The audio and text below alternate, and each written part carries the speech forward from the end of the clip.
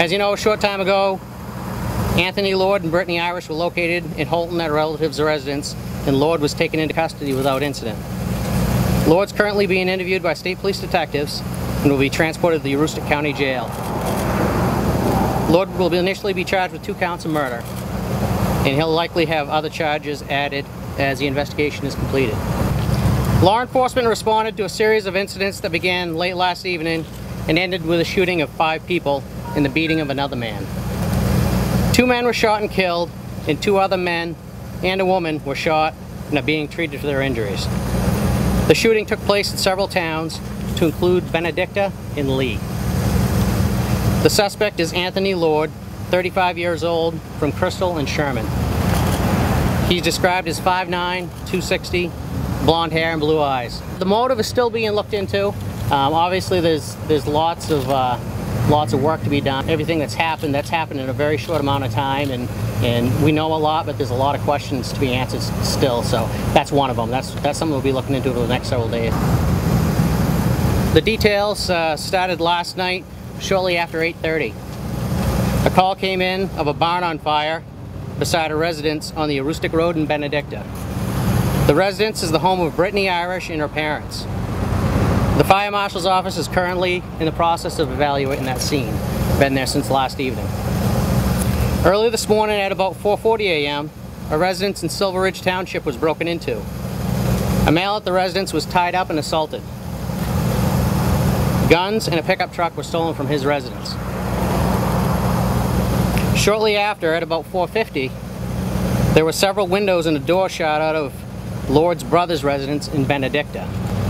Approximately 25 minutes after this, a call was received from the residence where the barn was burnt on the Aroostook Road in Benedicta. Law enforcement responded and found a male and female were shot inside the residence. The male was life-flighted to the hospital where he later died. Lord was believed to have left the scene along with the 21-year-old female identified as Brittany Irish of Benedicta. Lord is known to Irish. At about the same time, a report was received from a man who was driving by the fire scene. He was turning around in the driveway of the fire scene when a side window of his vehicle was shot out. He was also struck with a bullet. He was struck in the shoulder and sought medical attention.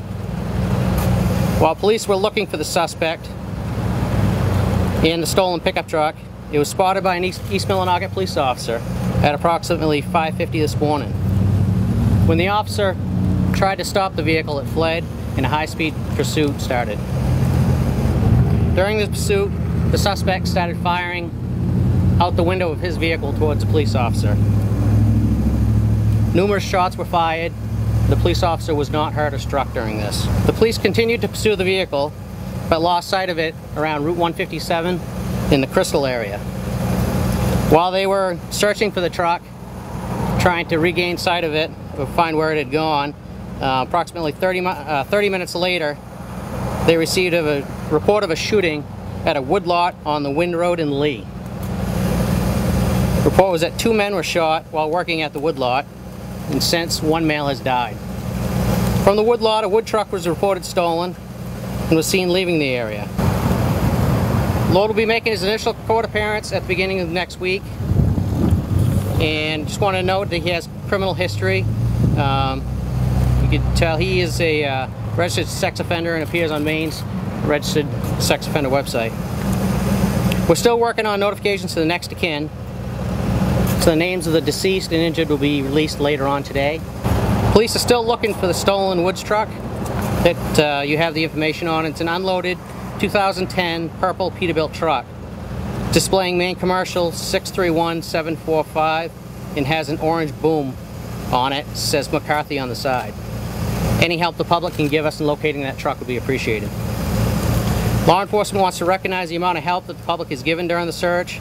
We've received numerous tips and information that have been significant help.